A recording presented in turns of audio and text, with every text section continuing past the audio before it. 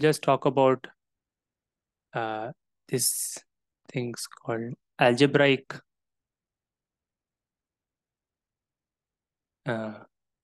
and finite extensions. Okay, because uh, fields are about field extensions. So this case, what is the first thing to do? So first thing is definition.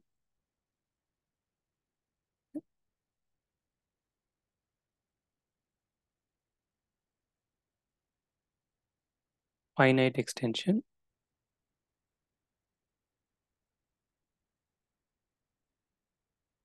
So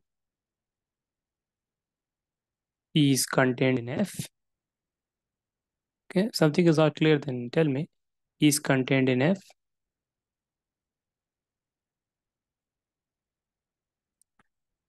And dimension of F over E is finite. Is this the definition clear? Is understood what these terms mean?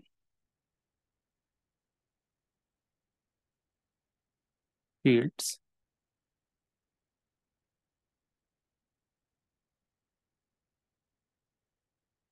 Yes. Okay, everyone?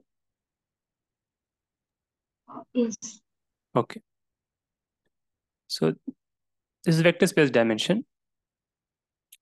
Okay, then if it's clear, then if someone can give me an example. This is also denoted like this. Or wait. Is it denoted like this?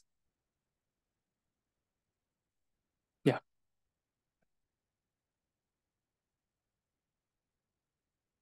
Example, quickly. Q root 2 over Q. Okay. Q root 2 over Q. This dimension is 2. Right? And you can prove that. So you should now look for more and more examples. You should have a bag of examples. Okay. And you should look at any book, Dummett and Foote can look at. But one book, follow one book. I'm following Lang, Sir Lang, Graduate Algebra. So this is example. We will. Okay. But that's the thing you should keep in mind. Okay. Yeah. So what do I want to say next? I want to say algebraic extension. But so this is definition 1. You can also maybe note down the way I'm writing the definition. So you can tell me which definition number or something is needed at some point. But it's up to you. Definition 2 is algebraic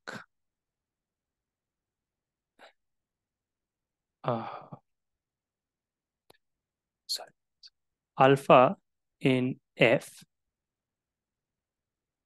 is algebraic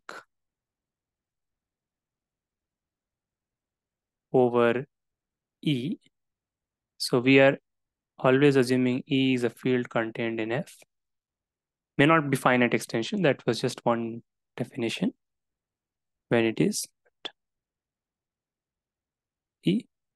If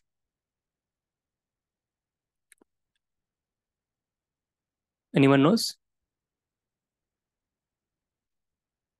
What's the definition? If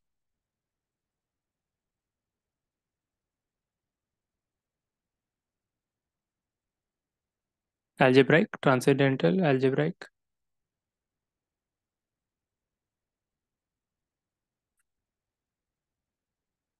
If there exists a polynomial In E.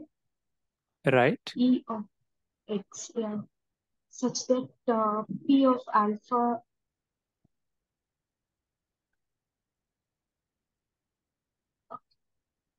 such that I don't know, P of right? P of alpha is 0. Perfect. 0. Okay, Yeah. but just tell me one thing. Is this the notation of such that, or is this the notation of such that? There is some notation like that, right? Yeah, like you have to invert the second notation. It's This one, not no second one. It's this. yeah. Right. Okay. So I hope there won't be a confusion with there exists then. It's different than this. Yeah.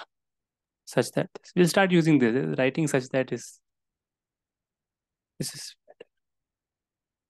okay. Such that this is P of alpha is 0. So this P of alpha makes sense because P of alpha will be again in F because alpha is in F. So E is in F. So any field is any if you field is just something where you can multiply and add, divide. Okay. So it is just so P of alpha will always be there in the field F and it's 0 in the field F. It is not a 0 polynomial, but it's a 0 when evaluated at alpha. And this is equivalent to, in terms of the first definition,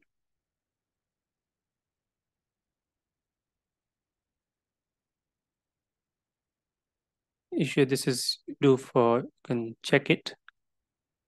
This is equivalent to saying that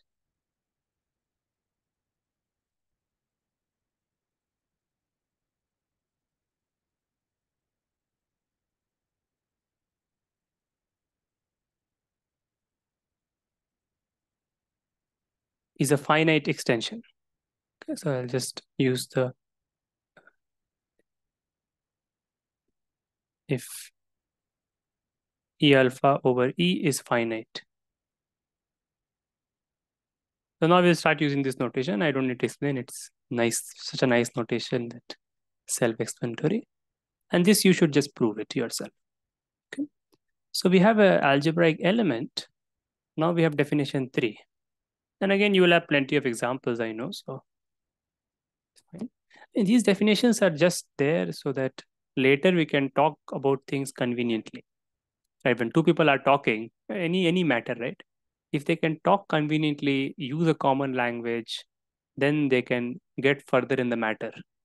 Right? Anything, anywhere you go, any field, right? So in mathematics also it's just like that. But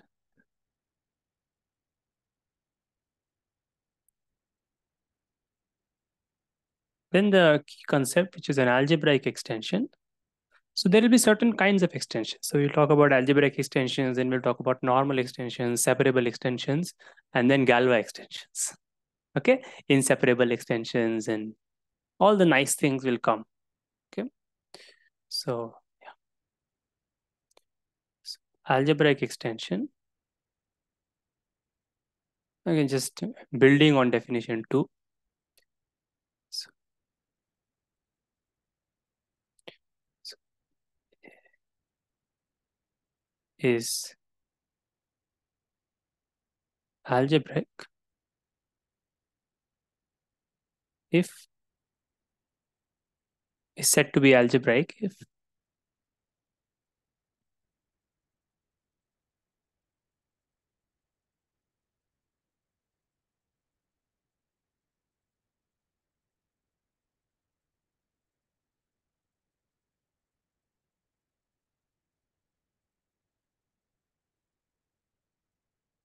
is finite or all alpha, which is just saying that every alpha is an algebraic element.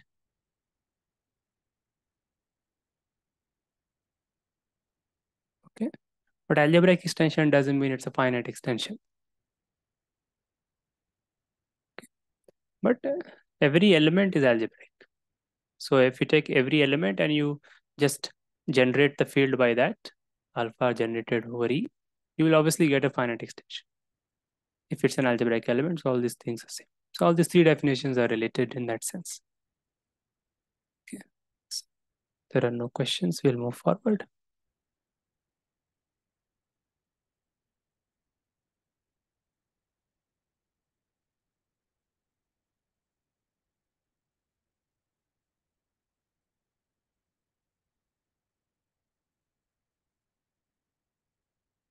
Oh, so there can be a small problem. I am always using f as an extension. Lang always uses e as an extension of f.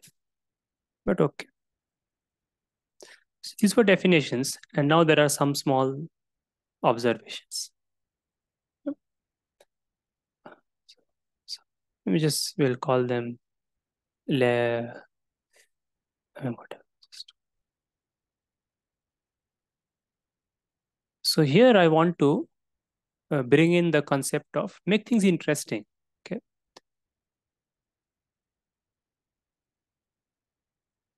Okay, you can do that, or you can wait around and you can talk in the end, which you were saying. It's up to you. Yeah. But yeah, we can talk later also. It's fine. So, so what was I saying? Yes. So now we want to relate the polynomials. And we want to relate the degree of the extension with the minimal polynomial. Okay. So again, this is there. So let alpha in F be algebraic. To understand why these results are true is very important. That doesn't necessarily mean you need to know the proof, but you should understand why this is true, why they should be true. Okay, that will allow you to combine the results in the correct way, right? Which is important. So let alpha in F be algebraic over E. Okay. So then we are saying that what is the degree of this? You know it's finite, but can you relate it to some other quantity? Right? And this is the degree of the minimal polynomial. It exists, that you should prove first. Because it's algebraic, it exists, minimal polynomial of alpha over E. So there is a minimal polynomial for your linear algebra also. And you should see what is the why the term minimal here is used.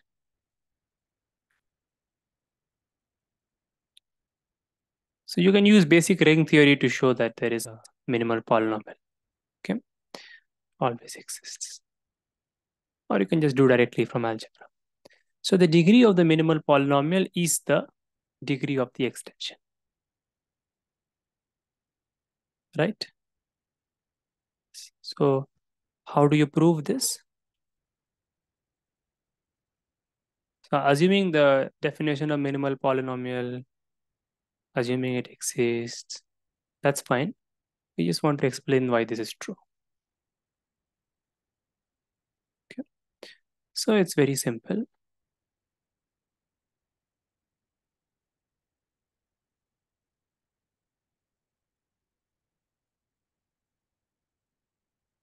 So you look at this.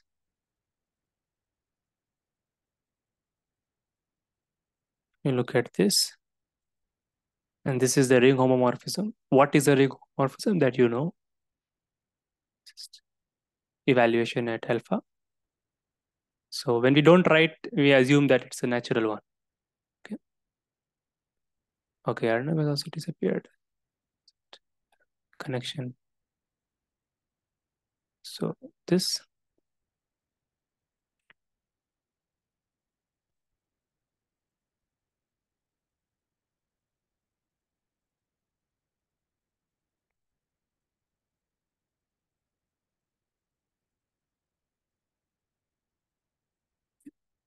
So let's just call this evaluation at alpha. We have talked about these things earlier. Evaluation at alpha. Then what is the next thing to do? Is to look at the kernel of this. Okay. Look at the kernel of this. So kernel of this is equal to that minimal polynomial. Okay, so we'll just call it M alpha.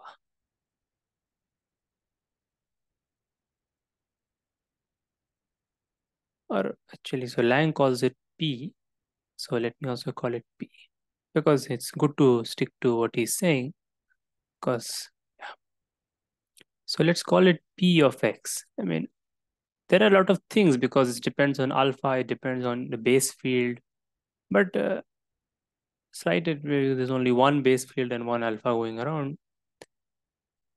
So the kernel is going to be generated by this. This is a fact. Easy to prove. Prove it. Certainly Px is in the kernel because it's a minimal polynomial. But the kernel is equal to be generated by this, that you should prove. Okay. Yeah.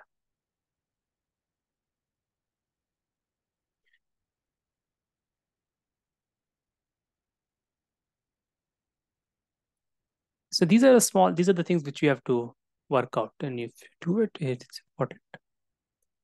So then, by first isomorphism theorem,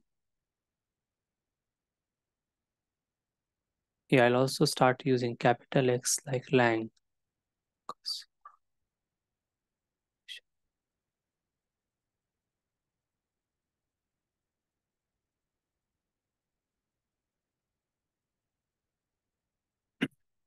Okay. And so this is true by first isomorphism theorem. What is the next step?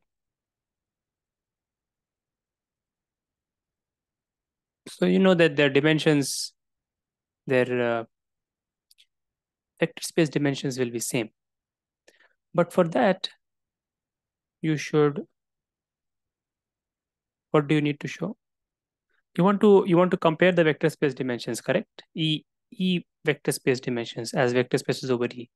So for that, you need to show that this EV alpha is a vector space map, is a vector space morphism. Same thing as maps, just a fancy way. E vector space morphism.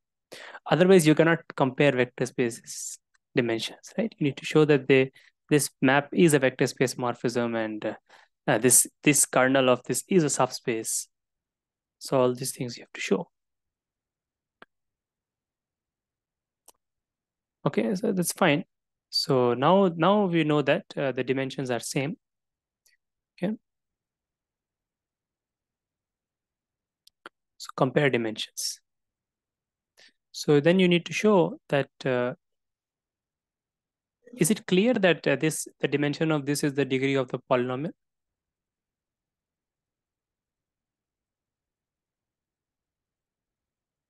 Okay. Yes. Right. Good. So everything is being used. Okay, everything is being used. There is an upshot to it. There is a observation here, which is, I don't know if you notice it. This also implies that E alpha is a field. Do you notice the difference? It implies that E alpha is a field because this is also a field homomorphism. So if one side is a field, then this would, okay, I'm sorry. This is a ring homomorphism as well. It's a ring homomorphism. And so this is also a ring isomorphism. And if one of them is a field, means some you can divide, if it's a unit, then everything is a unit, then this side, this is also becomes a field. So this is also a field. Okay. It's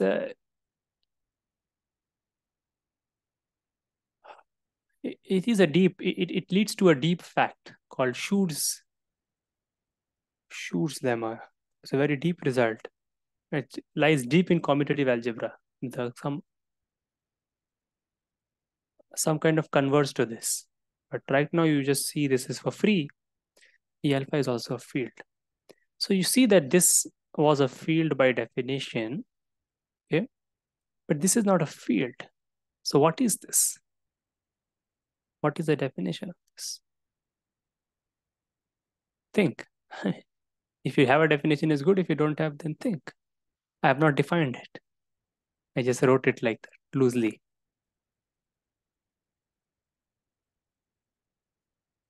Okay. You can just say it's the image of this EX, and you can just take this to be F or whatever you want, right? You can work that out.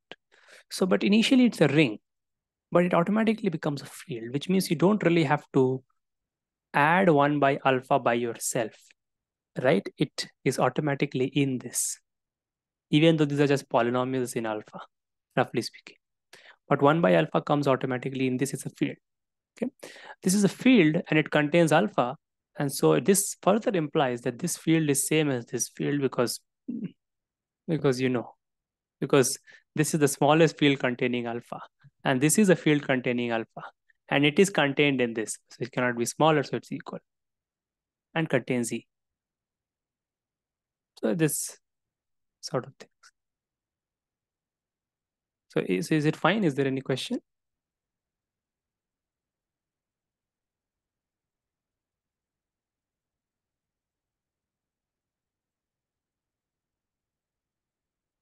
Okay. So this is some very basic field. Means this is not just nothing. Just you have to do the most natural thing. But the converse, which I was saying, which I was thinking, converse, because you should have that thing converse, it should be there. That really converse. It's called Schur's lemma. It's good to know.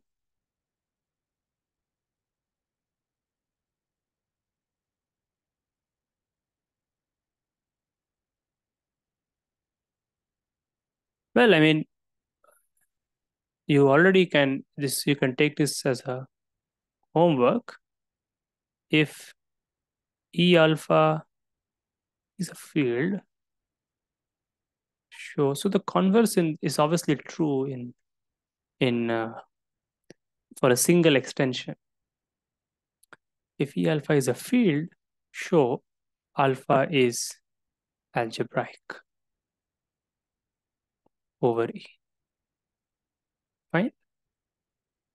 You will do it? Yeah. So you have F, alpha is contained in F is a field. You're taking E alpha, it automatically, if it becomes a field, then you can actually say that alpha is algebraic. You should show this. This is very simple. You should show this. Okay. But the converse, which saying if you have a field E and you have a finitely generated extension, so if you attach, which soon is what you'll come to, if you have a finitely generated extension like this, finitely generated, I'm not saying that these are algebraic. If E prime is a field, then E prime is a finite extension, which means everything is algebraic.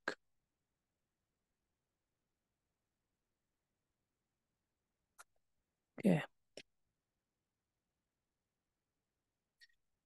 It's true. You should check it once. So you see what is going on. It's for several variable version of it, and quite often. Let's see. Schur's lemma field. Let's see. I don't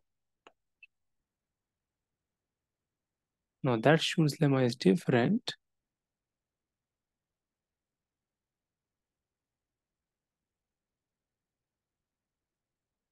Schur has many lemmas.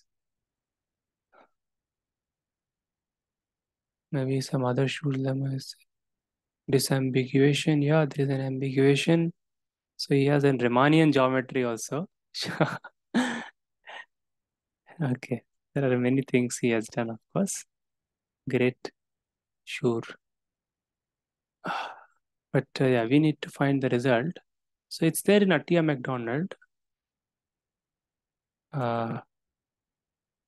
You should see like what is really needed and how it suddenly if you feel connects with commutative algebra, and it really goes into it again connects with the primes and so on, which we were discussing.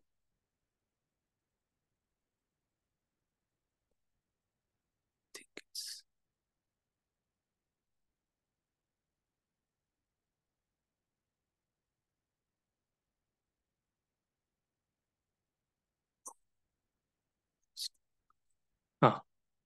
it's perfect. Everything is perfect. Okay, this is what I was saying. So K is a field. Okay, so K is a field, which is what I started with. This B is a finitely generated K algebra, which just means that B is K with some T1, T2, Tn attached and just generated as a polynomial ring. You generate by just ring as a ring, polynomial ring in several variables. And then there will be some relations. So B is a finitely generated algebra, which is what that thing is. When you have B, K of alpha, that's a single generated algebra. If B is a field, okay, if you're generating as a ring, but if algebra means ring in some field, then it automatically becomes a algebraic and finite extension. Okay, this is the result I was saying. This is a deep result. You have already proved one for alpha equal to 1. I've given you for homework, which is very, very simple.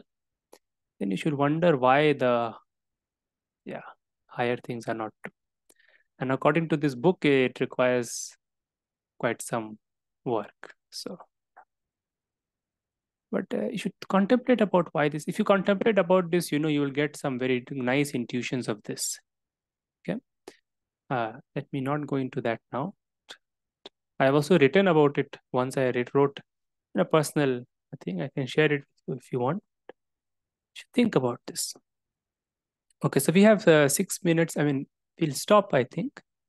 We should stop, right? But I'll just mention one more result, which was probably if you want to know one result, then you should know this one for sure. I say that if you have E in F, K, these extensions, and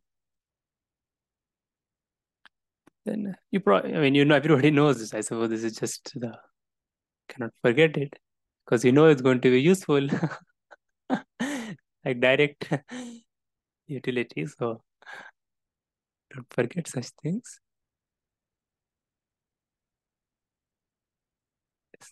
And the proof is just vector space counting. So you should just read the proof. Okay, read the proof.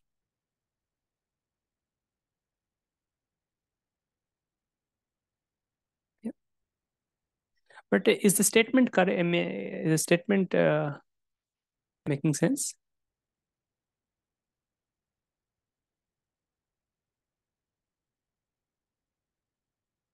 Vaishnavi, is it?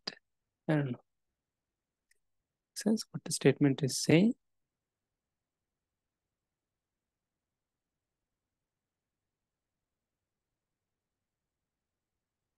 Is there something that I should expand upon, or?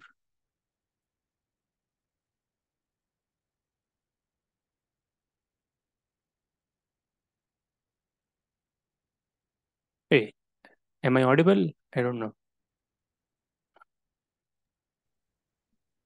Yes, yes, yes. Uh-huh. It's clear? Okay. I suppose it's just Yes. thinking. Okay. Nice. This is a very important result. And so that's it. I suppose we will just stop there. And you see the kind of things that we have to do next is, so this one we have already proved that if you start with a field and then you attach an algebraic element, then the degree of this extension is equal to the degree of that irreducible polynomial. Just written in a different notation, but check it out. Then he introduces a notion of compositum. So what he's trying to say, start with the field K. You have two different extensions. Okay. Then how do you combine it? How do you talk about combination of the two extensions? So that's a notation he introduces, does some very natural things. And then this compositum language is useful. This notion is useful. And you see, if it's a finite extension, then it's finitely generated. Okay.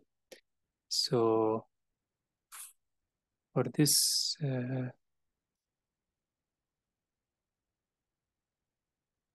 finite extension should be finitely generated. Yeah, I don't know. It's kind of obvious. But we will see why he is using the language of yeah, because so these kind of diagrams you have to start understanding. I'll try to I'll explain this next time. He's trying to say first time to understand. Yeah. So so what is being said is something like you take F and you take K. So this is an extension. So everything is an extension here, right? Every time something goes from below to above, it's an extension. But it's kind of very, very suggestive because it says that the facts can be translated. That if you have F is finitely generated over K, then this EF, which you can roughly feel, I mean, it's given here, will also be finitely generated over E. Okay, so there's so when you go like this or like this, there is some facts which remain same. Okay, later you will see many other things also remain same. So this is very suggestive model to write things.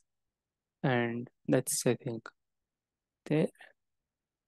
Then you have a tower of fields and proposition. Let's look at the proposition. Let's not be afraid to read the proposition. So E is a finitely generated extension and everything is algebraic. Then it's finite. Why? Because at each stage it will be finite, right? That's what we proved. So it's just a iteration, and that multiplicative formula will tell you that the dimension, how to this. And now this is some abstract thing which is going to be very useful. So we have talked about some kinds of extensions. They will generalize this to some family of this extension if they have some property. This is like, maybe I'll tell you. And now this is going to be, all are very, very easy, but you have to understand what he's trying to say. And then we will do algebraic closure, maybe third meeting. Second meeting, I think, okay. But you should please read from anywhere you read, but read. I mean, if you don't do the work, if you don't put 4 or 5 hours in for this discussion, then put in the time, put in the pure time, reading time or thing. Okay. So that's it. We'll meet on Saturday, 8:30 a.m. Okay. Plan and do the work. Yeah, please. Shubham, like, can we have on Saturday 8:30 p.m. Like, is it possible? I'll have to ask Aryan if Okay. and everyone. So I will mail. I will ask and see if everyone is fine with it. Okay. Okay. Yeah. Okay. Those who are coming, are they fine with it? Yeah. That's fine. We'll check. Yeah. Okay. Cool. Yes.